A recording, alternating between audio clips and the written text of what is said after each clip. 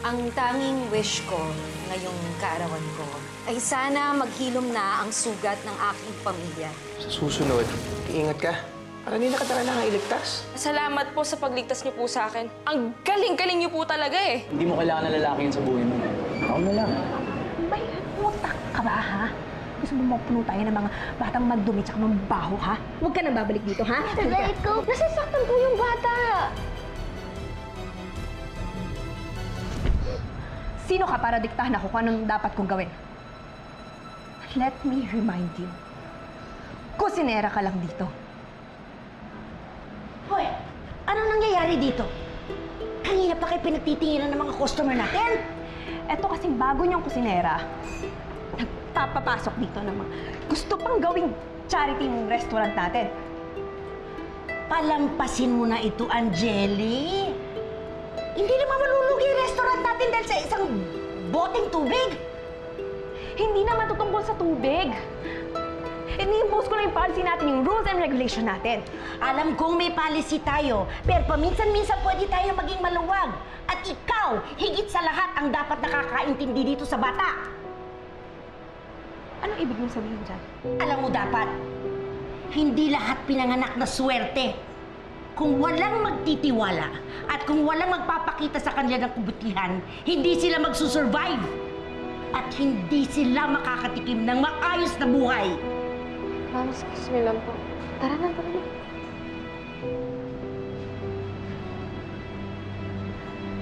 Pinaghirapan ko at pinagpaguran ko kung nasaan man ako ngayon. This is who I am now. Kaya sana, huwag niyo naman akong tingnan na parang ako pa rin yung batang nakilala niyo 12 years ago. I deserve more credit.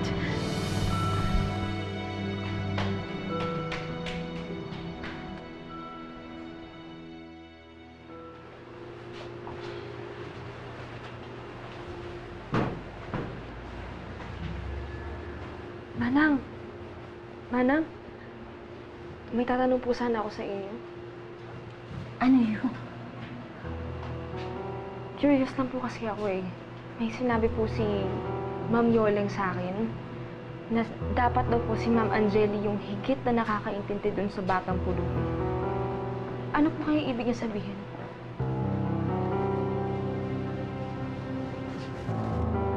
Mami lang ang tawag ni Ma'am Angeli kay Ma'am Johnny.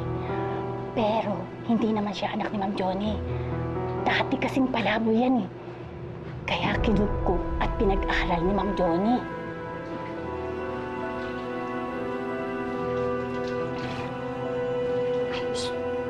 Huwag ka maingay, ha?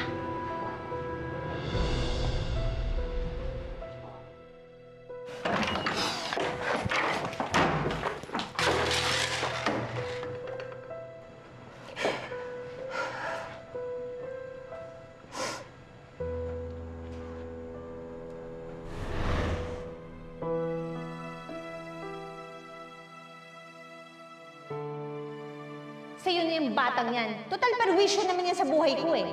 Huwag ka makakabalik-balik sa akin, ha? Ginusto mo to, ha? Panindigan mo to! At ikaw, higit sa lahat, ang dapat nakakaintindi dito sa bata.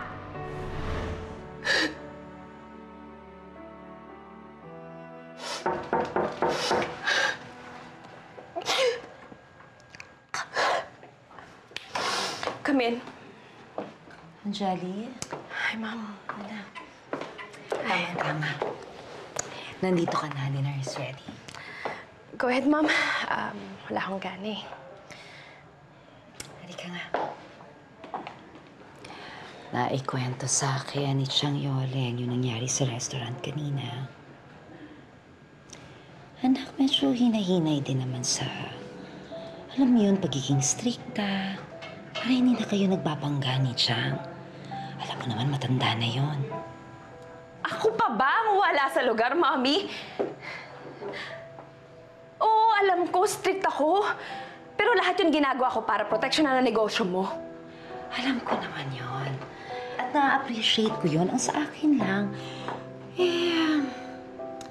para maging effective ka na leader, dapat medyo matuto ka rin minsan na maging maluwag para mas lalo kang mahalin ng mga tao natin.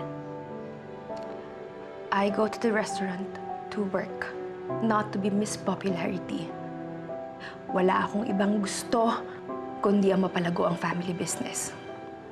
Ngayon, kung sa tingin niyo masama yun, pasensya ma. Pasensya. No, you just tell me straight. If you don't want me there, then I'll back off. Ano ka ba? Hey, Angeli, wala akong sinasabing ganon. Alam mo, hindi ko nga ma-imagine ang restaurant nang wala ka. At alam mo yan, ang laki-laki na natutulong mo sa akin. Ang sa akin lang, sana naman pakinggan mo rin yung advice ko, hindi ba? Remember, magkakaroon ka ng bagong coffee shop. Ikaw na lang yon. Diba? Ikaw lang mismo ang mag-aasikaso to. Kaya ito lahat ng ina-advise ko sa'yo para sa'yo. Ha? Lahat ito ginagawa ko. Para sa'yo lahat yun, ha?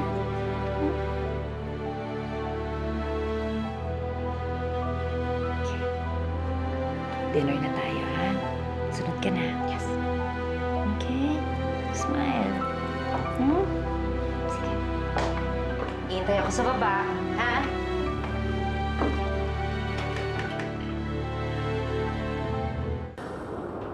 Bakit ka nagtsatsagang magtrabaho dito sa laundry shop ni Ate Chona? Gusto mo talaga maging boss yan? Wala pa akong pambayad na rente. Wala pa nga ako nahanap ng trabaho eh. Yung sa bagay, may point ka dyan. Pero alam mo, kahit na beast mode yan si Ate Chona, mas gugustuhin ko pang maging boss yan kaysa doon kay Ma'am Angeli na yun. Yun yung anak na may-ari? Correction, anak-anakan. Kala mo kung sinong may-ari ng restaurant, kala mo yabang-yabang. Alam mo, kaya siguro palagi siyang mataray at nakasinghal para matakpan yung pinagmulan niya. Ganun pala talaga mga tao, no? Yung itatago nila, yung past nila, at handang kalimutan kung sino talaga sila. Sa tao naman yun kung gusto nila kalimutan yung nakaraan nila eh. Kung ayaw nyo sabihin sa iba, malamang may matibay na dahilan. Okay ka lang? Ba't para mas pinagtatanggol mo pa si Ma'am Angeli? Hindi, yung punto ko lang. Kung ayaw niya ibandera yung nakaraan niya, kaya mo na lang siya. Layuan mo na lang yung amo mo para walang gulo. Yan lang. So sir, sinasabi niyo makakalaban ko si Wayne Galera? He's in town. After 5 undefeateds in Singapore, gusto niya i-conquer next ang Philippine Arena. Ngayon, interesado ka bang sungkitin ang welterweight title niya, Ephraim? Dito naman maghahasik ng lagim yan si Galera. Eh di ba notorious yan sa maruming laro niya? Pasensya na sir ha, medyo kabado tong kaibigan ko. Naintindihan ko. After all, hindi masasabing killing machine si Galera for nothing. Pero may gagaranti ko, high-profile event ito. Kasing laki ng UFC Fight Night. If you win, malaking leap yun sa fighting career mo. Tol, atrasan mo na yan. Demonyo yan si Galera. Ito na hinihintay natin, di ba? Title fight.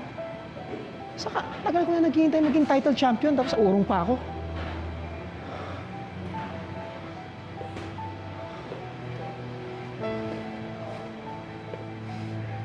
Hindi ako natatakot kay Galera.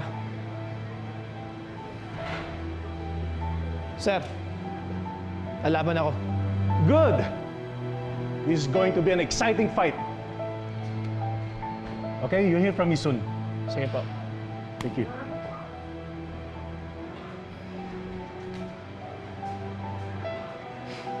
Tol, kapag desisyon na ako, walang atrasan to. Kung kinakabahan ka pa rin, tulungan mo na lang ako mag-kondisyon para pagkarap ko na si Galera, alalahanin. Sigurado ka? Sigurado ako. Huwag kang nervyoso, ano ka ba? Ephraim? Oh, Angeli, may problema ba sa restaurant? Parang gano'n na nga. Pwede ba tayong uminom? Mar tayo? Naku, pass muna ako sa inuman eh. May malaking labang kaming darating eh. Pero kung gusto mo, mag-coffee na lang tayo. Ha? Sige, ulit lang ako ha. Okay. Ka muna dyan.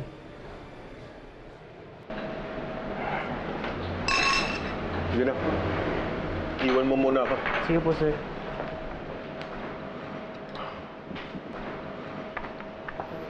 No, Tina, kaya pa ba? Siyempre naman po, Ma'am Yoleng. Wala sa bokabularyo kong mapagod. Yan ang gusto ko Hindi sa'yo ako malulobat. Okay. Ayusin mo yan, lahat yan, ha? Sige, Palinisan. Ma'am Yoleng, sino po siya? Siya si Cesar, asawa ni Johnny. Sandali lang, ha? Tatawagin ko muna si Johnny sa taas. Cesar, akitin ko muna si Johnny. Sige. Okay.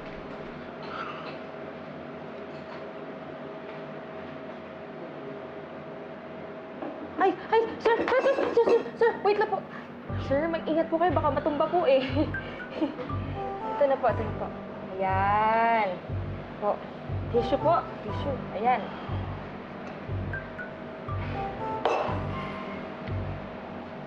Tubig lang ng baso. Nasa harapan ko na. Hindi ko pa maabot. Sir, wag naman po kayo ma-bad vibes dyan. Alam niyo po kasi, may mga bagay talaga na sa una, mahirap talagang makuha. Yung mga paa niyo po yan, sigurado ako, maghintay lang po kayo. Ma-full charge din yan. Hintay lang po kayo. Tamang panahon. Ang taas ng energy mo, ah. Naku, siyempre naman po, sir. Kailangan, gusto niyo po ba ng good vibes? Hahawakan ko po kayo ng good vibes ko. Sir Cesar, nararamdaman niyo na ba? Sir, ang aking good vibes. Tada! Nararamdaman niyo na, sir?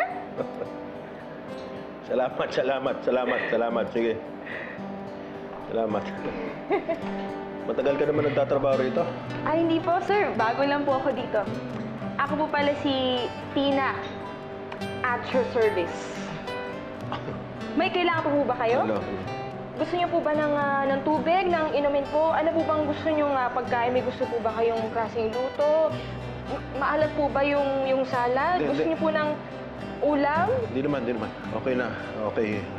Ako, sinusubukan ko lang. Kailangan niyo po ba ng tulong? Hindi na. Okay na ako. Maraming salamat.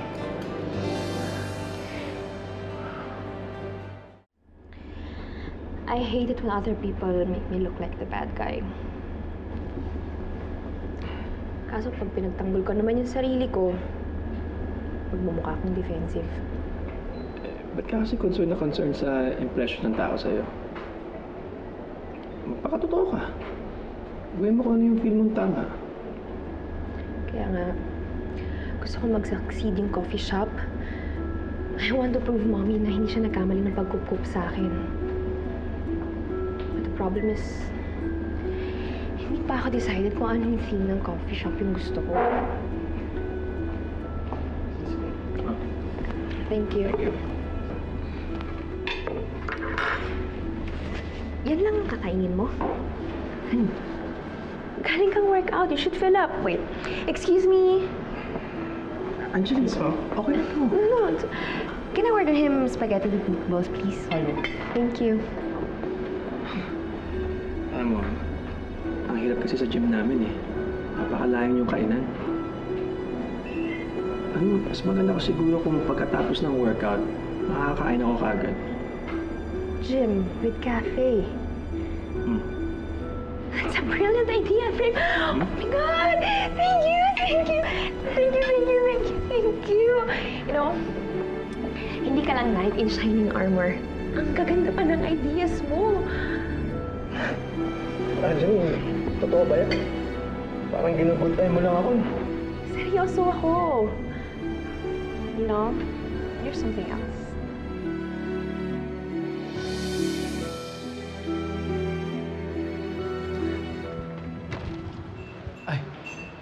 Tay, pasensya na. So sorry. Medyo na-late na ako, Tay, kas. Nagaya pa kasi si Angeli magkape. Ay, wala naman na... ano yun? May pagkwento naman sa akin si Tina. Ikaw? Good evening po, senyorito. Sir Cesar, pinagluto ko po kayo ng midnight snack para may makain po kayo. Salamat. Sige po, babalik na po ako sa kitchen kasi parang babagyo po kasi. Medyo malakas po kasi yung hangin dito. Sige. Sige po.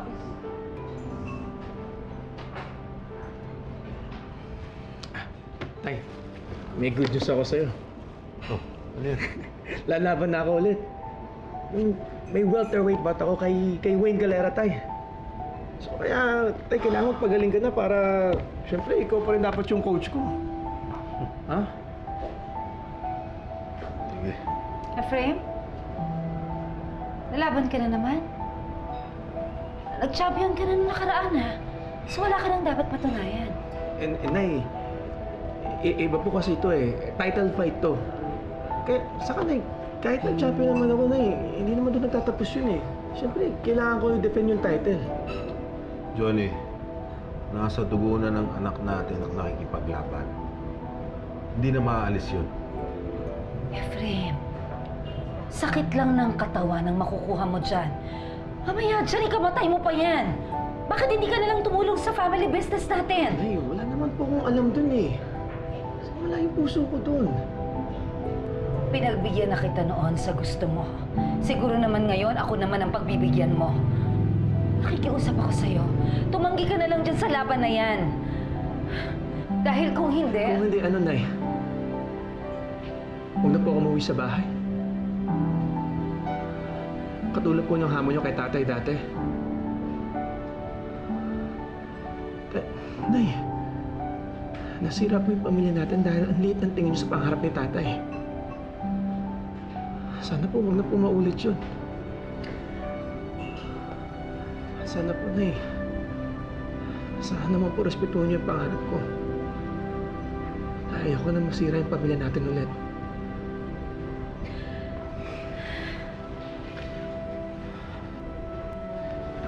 Mga na po kami, Nay. Ephraim.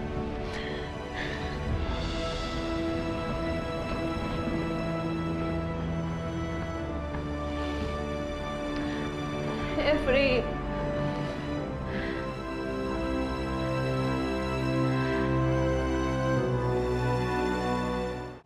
Sir, ayos na po. Kayo na po ngayon si Ivan de Mesa, business admin graduate.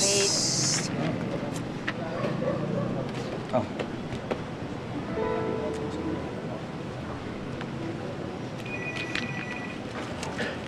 Sir, kulang to ah. Di ba usapan natin 2,000? 1.5 lang ka eh. Sige na. Alam mo, kung pumayag ka, may mangyayaring maganda sa'yo. Swertihin ka. Hanap mo na yung magiging forever. Bulero ka, sir ah. Sige na nga.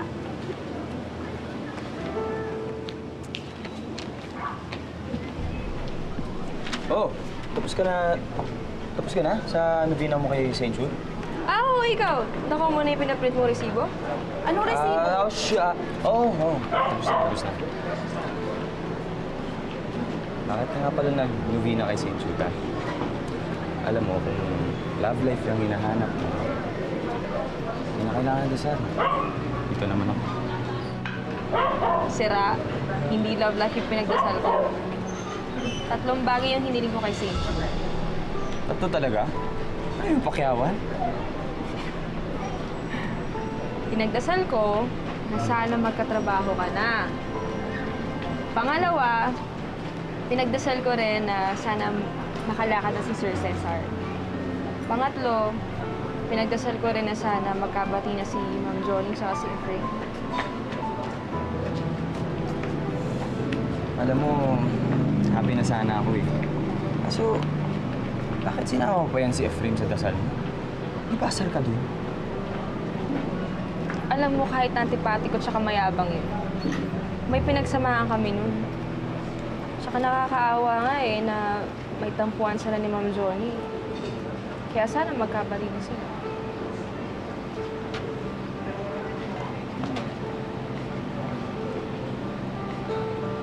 Sana nga. Ano na?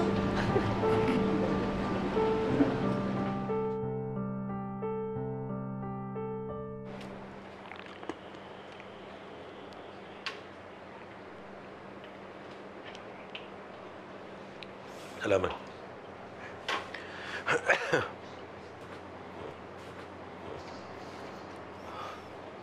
Cesar. Cesar, please naman. Kausapin mo naman si Ephraim. Alam kong sa'yo lang makikinig ang anak natin. Nakikiusap ako, kumbinsihin mo siya na umatras na sa laban niya. Johnny, tanggapin mo na yung piniling karera ng anak natin. Wala naman siyang ginagawang illegal. Saka nire-recognize naman na sport yung MMA na yan. Cesar, ano ka ba? Hindi ko kaya makita ang binubugbog ang anak ko. Saka hindi ko rin matatanggap na maaari siya mapahamak. Pero yun ang gusto niyang gawin. Parang katulad mo. Kung sinabihan ba kita noon na magtuloy ng restaurant, ano mararamdaman mo? Papayag ka ba?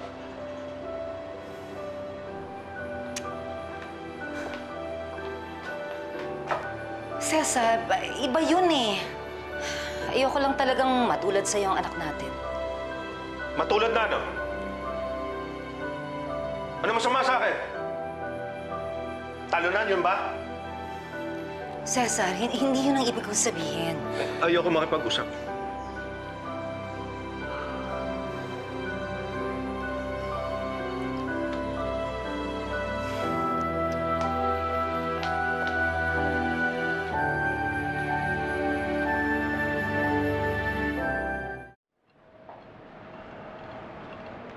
Sir, ito na po yung juice nyo. Oh! Bakit nakasimangot na naman po kayo? Gusto niyo po bang maging busangot for life?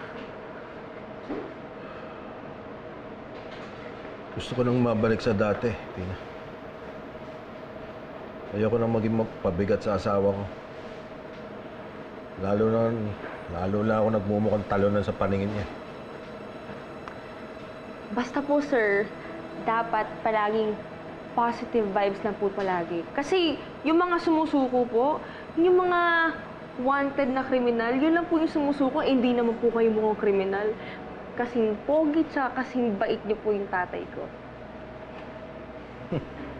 Nakakatuwa kang bata ka, ha? Mas maaasahan pa kita kaysa sa nurse ko, eh. Alam mo, ba't di na lang kaya ikaw ang maging nurse ko? Ay! Naku, Sir Cesar, wag na po. Kasi yung mga turok-turok na yan, tsaka yung mga dugo-dugo na, hindi ko po talaga kaya yan. Sandok lang po, tsaka kaldero yung kaya kong hawakan. Ah, Tina, bakit hindi ka na lang kaya pumasok na cook sa bahay namin? Nang sa ganon, mapagluto mo tong si Cesar ng mga pagkain na kailangan niya para gumaling. Saka mas may time kayo para makapagkwentuhan. Talaga po, ma'am? Sige po. Gusto ko po yan. Game na game po ako. Basta gagalingan ko po. Tsaka lahat po ng masustansyang pagkain, ihahanda ko po kay Sir Cesar. Ma'am, maraming salamat po. Hulog po talaga kayo ng dami. God bless po. Sir, you are a blessing to me. Sige po. Sige. Tina, pwede bang iwan mo muna kami? Ay, sige po. Thank you po. Salamat po. Sige. Ay, salamat.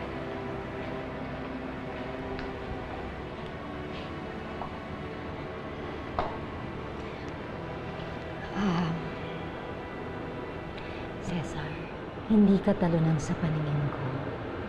Ang tingin ko sa'yo, isang taong hindi ko kayang mawala sa akin.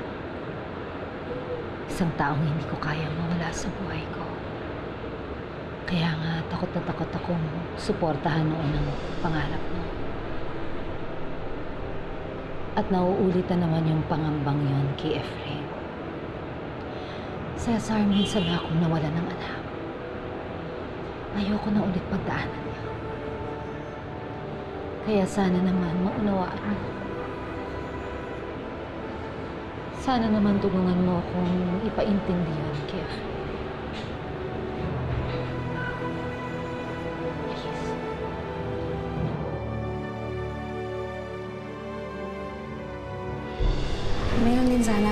magpapaalam sa'yo. Lalabas sana kami ni Ephraim. Ang bait, sarap kausap. Santina ang pangalan. Posible bang ikaw yung kababata ni Ephraim? Santina, may good news ako sa'yo. Trabaho na ako. Kayang-kaya kong pirmahan ng kontrata. Kung papayag kang lumabas tayo tonight. Magaling yung teknik ng kalaban mo. Kung mapatumba ka niyan, Pakiramdam ko, diskumpiyado kayo naman nanalo ako ah. Aling parte ng job description mo bilang kusinera nagbigay sa'yo ng ilusyon, naka-level ka na. At pwede kang dumisplay-display dito.